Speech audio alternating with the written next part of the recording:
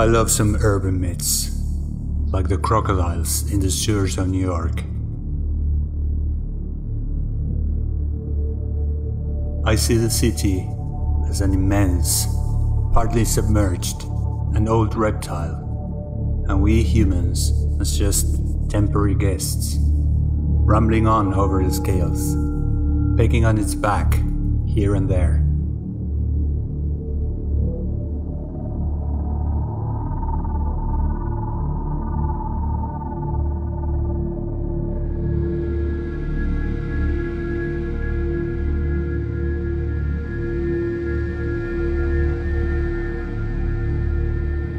RP Browne's Apex is an art project which examines the primal drivers of power, dominance, and hierarchy which lie motionless beneath the crisp urban crust.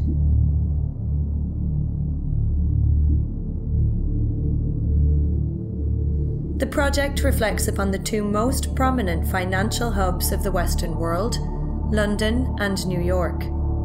These cities are also some of the most unequal in the world. The project was shown in both cities in 2015.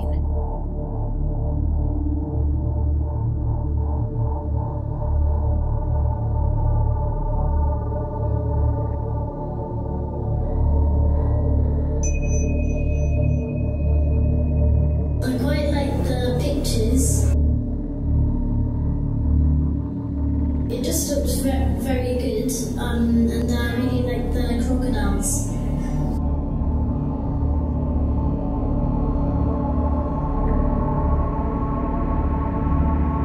It's a completely different perspective from how I felt about big cities, and it brings out the behavioral patterns of the city, which I never felt city has any behavior.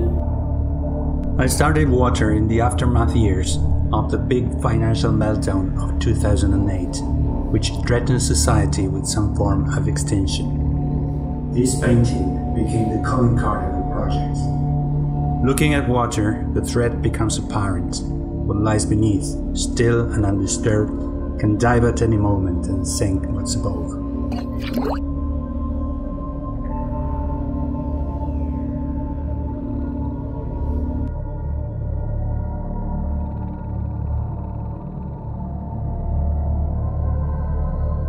London is arguably one of the most interesting cities in Europe, and only a century ago was the centre of the planet. London's origins, though, are humble. It was founded in the 1st century on the swamps of the River Thames by the Romans. The original settlement looked after the interests of the emperor in this remote corner of the empire. London was the capital of the empire where the sun never set, or equally, where there never was a sunrise. Like most metropolises, London works on hundreds of juxtaposed layers. For centuries, the real power, the financial institutions, remained in the shadows. But now its imposing presence is ever increasingly easy to spot, with dozens of corporate and speculative residential towers that are rapidly transforming the city's skyline. Thanks to the tourist, the old imperial character is very much alive. Like a phantom limb sensation, holding a grip on people's imagination. In June 2015, RP Browne's Apex was exhibited in London at the Crypt Gallery. The venue is great. I really like what you did with sound and so on. That really added to it as well. The crypt of St Pancras Parish Church lies in the central borough of Camden, London. It was designed and used for coffin burials from 1822, when the church was opened, until 1854. During both World Wars, the crypt was used as an air raid shelter. From the 7th of September 1940 to the 21st of May 1941, about 1 million houses were destroyed and more than 20,000 civilians were killed. On each of the 71 major German air raids, at least 100 tons of bombs were dropped over the city. The crypt later became an art gallery in 2002 and now hosts a range of exhibitions and events throughout the year. The Crypt Gallery, with its low vaulted corridors, was literally beneath the urban crust, and it had a foggy, primal character. During my first visit, I knew at once it was the right place for a show.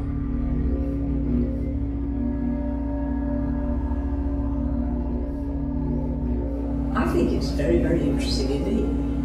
The way that you've managed to bring the crocodile in with the 4 elements. Very appropriate, it seems to me, and also a lot of it seems to be New York, but some of it's London as well. Air evokes the Dutch tulip mania of 1637, one of the first financial collapses to be recorded. In Amsterdam, right before the crash, a single tulip bulb reached higher prices than a house. Ironically, the last giant bubble to burst was in the housing market. I think the Earth was a favourite piece. While painting Earth, my mind was on the planet we inhabit.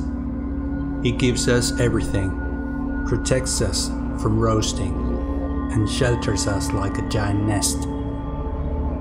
The voracious system ruling the planet is eroding the pillars which sustain life.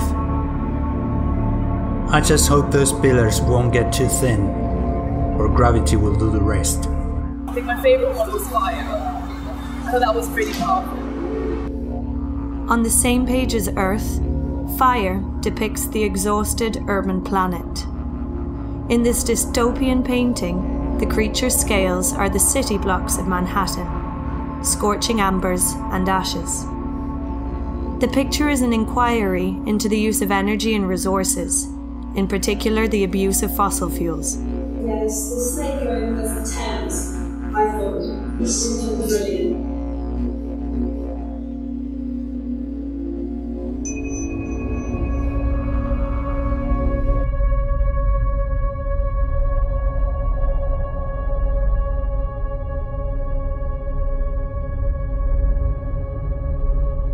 There's one thing you can't find in nature, well, that is money.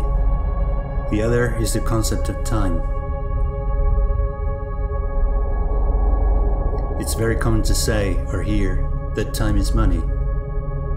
But it really is the other way around, isn't it? Money is time. Your time, my time, everyone's time. Ultimately, money is a human tool to harness, stash, and trade time. Human time. When you see this, you start to wonder how the very few are able to own the time of the billions. I thought it was really moving. The public's response to the London show was very positive, considering that the exhibition had hardly been advertised. It only took 2 corner banners on Euston Road to draw a constant flow of visitors to the gallery. The artist valued the visitors' diversity and their spontaneous reactions. I thought it was fascinating, actually. It was open to a number of interpretations, I thought. Very evocative, slightly unsettling as well, bearing in mind the subject matter. Yeah, very, very relevant.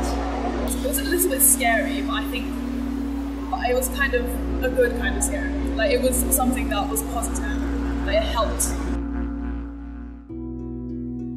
RP Browne is a painter, architect, and designer. He was born in Buenos Aires, Argentina, in 1970, and he moved to Dublin in 2004, where he now lives. Art runs prominently through his family. Both his grandfather and his mother were painters. The work of the artists has stretched for over 2 decades. A long road which has often touched the topics of oppression and inequality.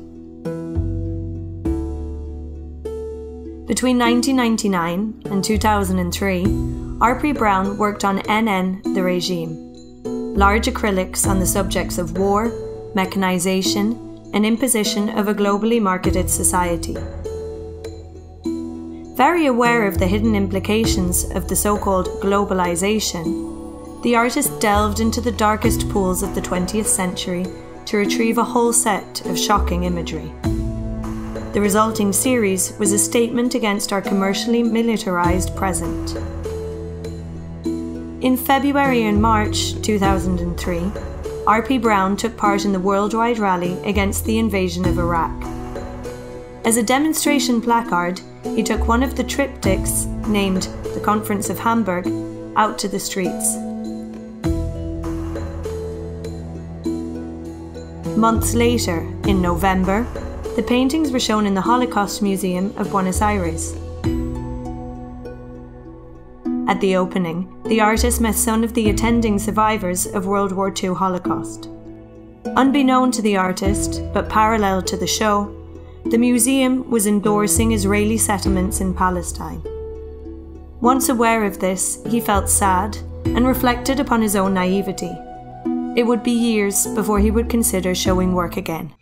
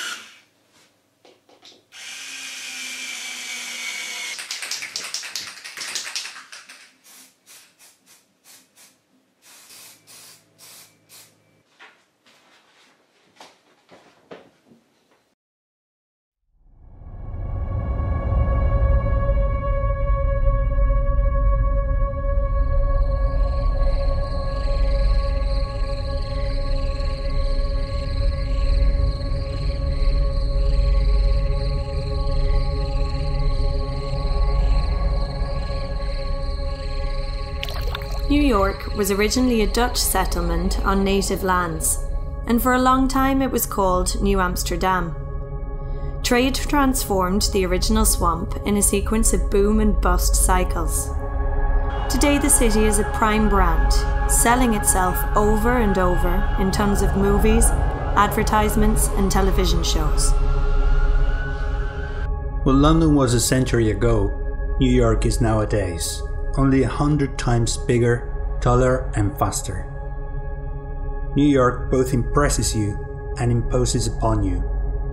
Underneath the glamour of rags to riches stories lie only a few human fixations with power, dominance and hierarchy.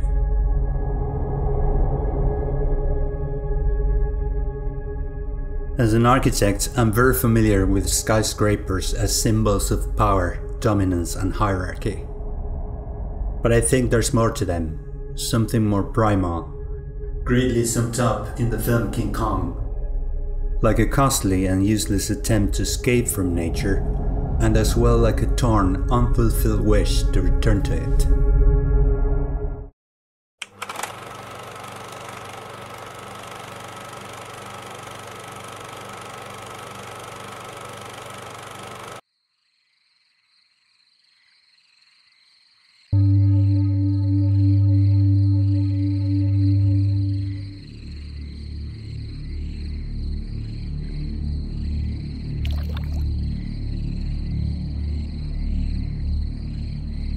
The Swamp series is a spin-off of the Elements paintings.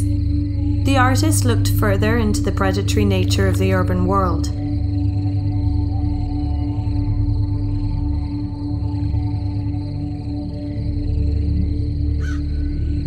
For this series, he used IKEA posters of New York City and turned them into acrylic swamps.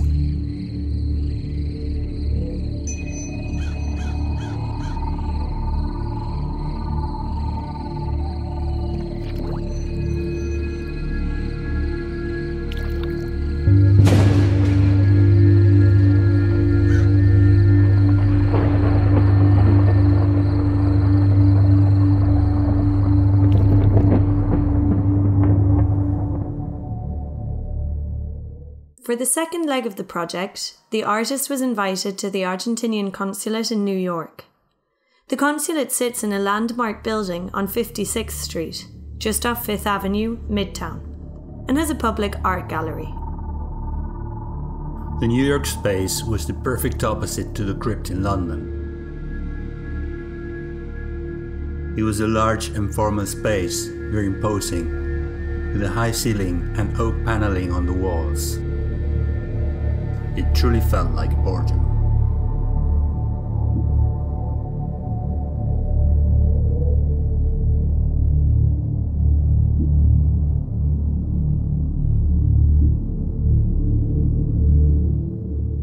I enjoyed the exhibition in the boardroom, so with the corporate characters and so forth. I loved it. You know the ones with the animals who've used the suits? I really like that.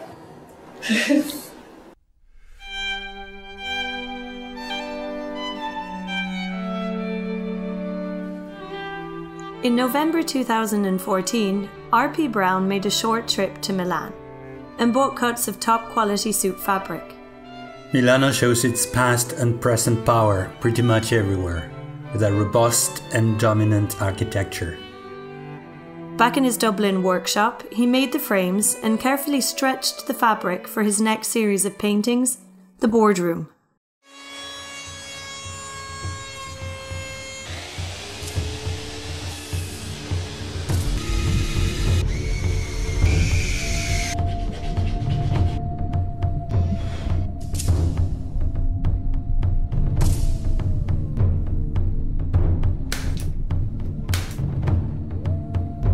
In between RP Browne's London and New York shows, there was an incident involving Air France's top executives and some company workers who had recently been fired.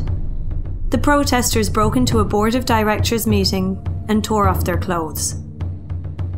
The images were so shocking because in our daily lives we fail to see how such fabric can be torn so easily.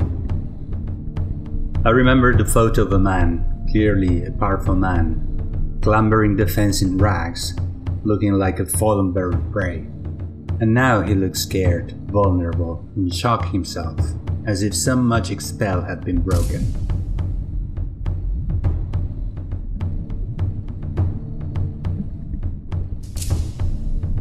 Suits interest me because of the aura of power culturally assigned to them.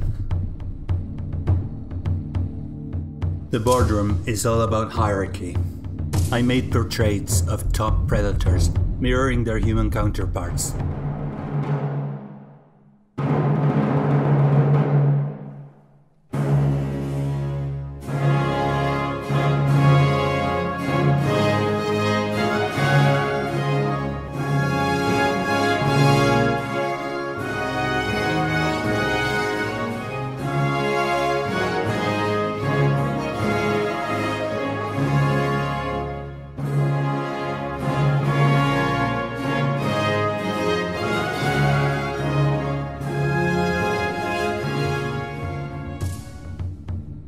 The predators seated within this boardroom were carefully chosen. Like a deck of corporate tarots, each canvas is full of symbolism. The main players and institutions at the apex of power are portrayed.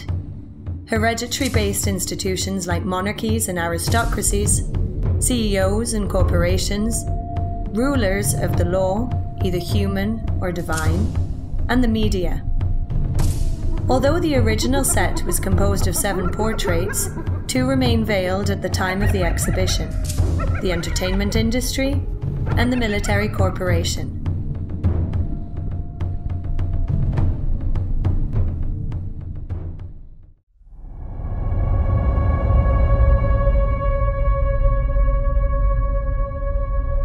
Walking around Wall Street feels to me like being in the belly of the beast.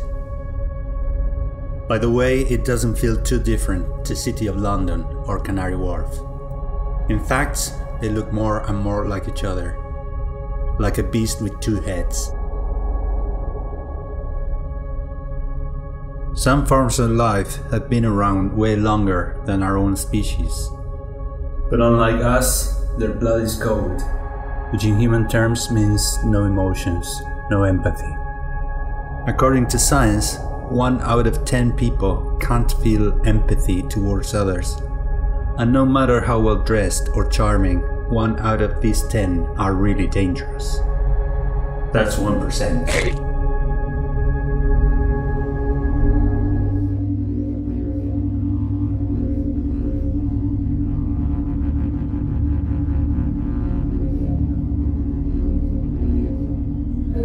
And you kind of felt very like looking at the creatures, you know, like you kind of felt very small and like sort of looking at sort of cat and mouse, you felt like a mouse, you felt like that you need to prey when you rather than the predator.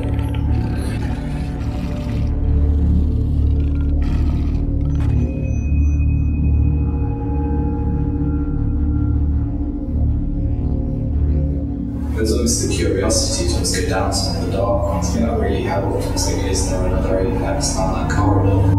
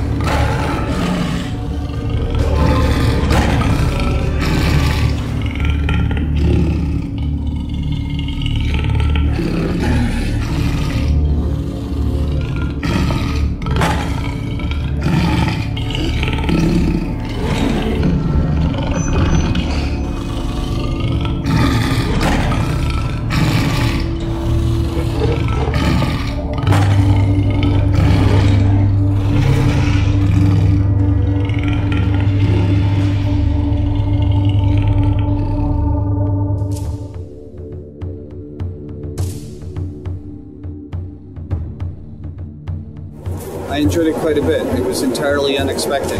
I was just walking down the street. I was moved by the theme. I mean, the boardroom. I thought they were funny. I really liked what you did with the cloth. I thought that was a really interesting medium, I guess. Well, I was really struck, I think, by fire and water. It looked to me like a map of maybe outer boroughs, or, you know, Manhattan's really, I didn't live in Manhattan, I lived across one of the rivers, because you don't make enough to live in Manhattan unless you're in the boardroom.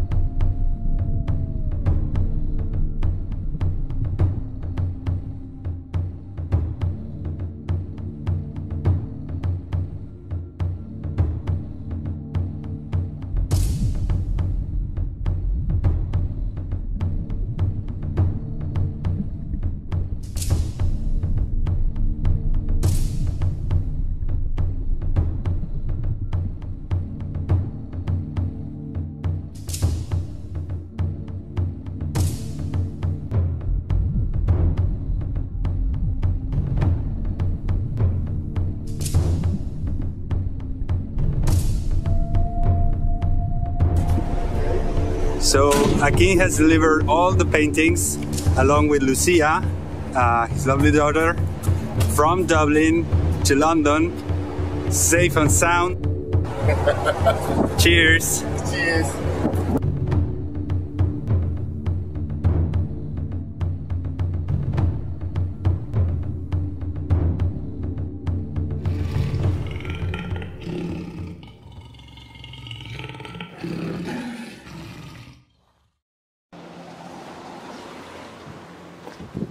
Perfect. Holds the whole lot together.